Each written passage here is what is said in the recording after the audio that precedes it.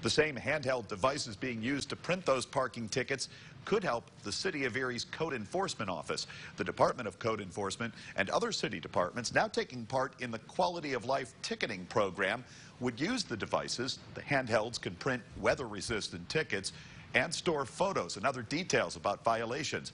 Depending on the software, they can cost several $1,000s each.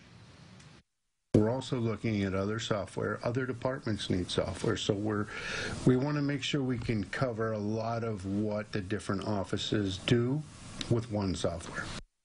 The Office of Code Enforcement says the Quality of Life ticketing program is expected to roll out once they obtain the devices, a process that could take a couple of months. The Erie Police